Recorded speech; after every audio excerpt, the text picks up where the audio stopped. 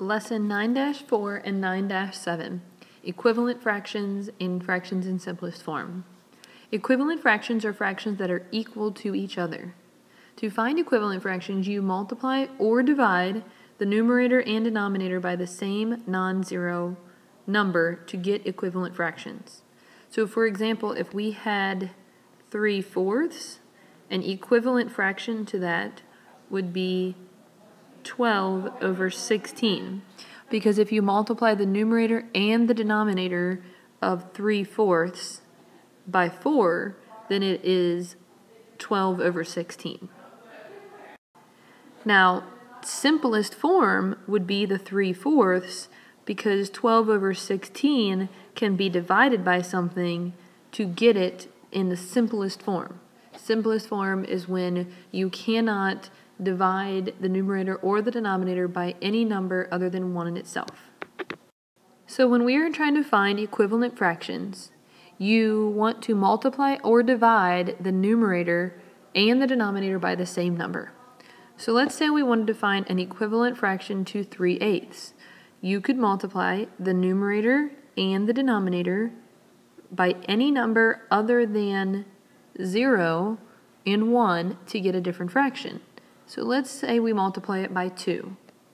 If we multiply the top and bottom by 2, then we get 6/16, which is an equivalent fraction to 3/8.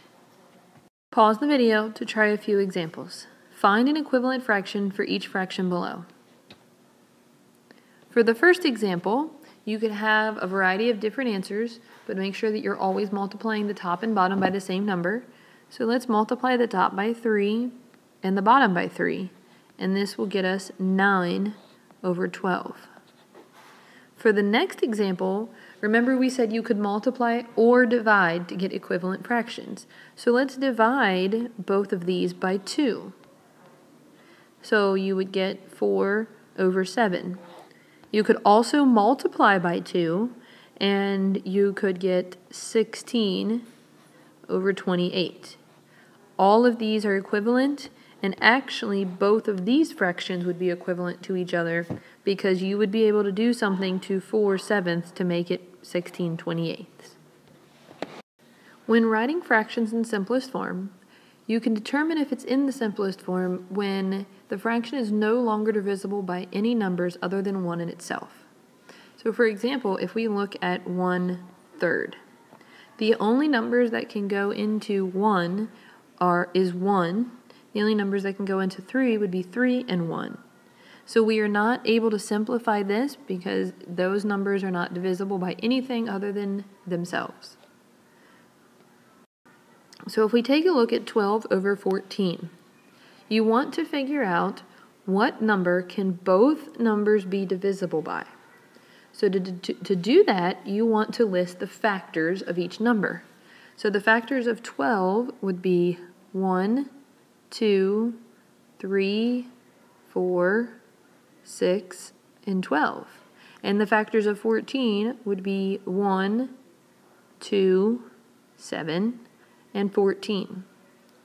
So you can see that both numbers have a 2, so that means that both numbers are divisible by 2.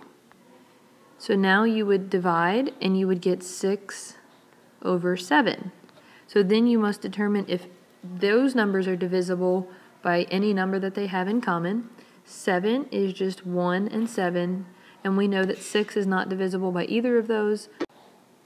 So we would say that 6/7 is a simplified form of 12/14. Pause the video to try a few examples. Write each fraction in simplest form. The simplest form of 16/30, you could divide both of these by 2 and get 8/15, and that would be your simplest form. For 8/12, you could divide both by 2 and get 4/6. You could divide by 2 again, which would give you 2/3. So this is a good example of when you get your fraction, make sure that that fraction is in simplest form. So you can see here we actually went to 4/6, and then 4/6 could be simplified again. You want it to be in its lowest form. Pause the video to complete the lesson review. Make sure you show me this lesson review for verification of watching this video.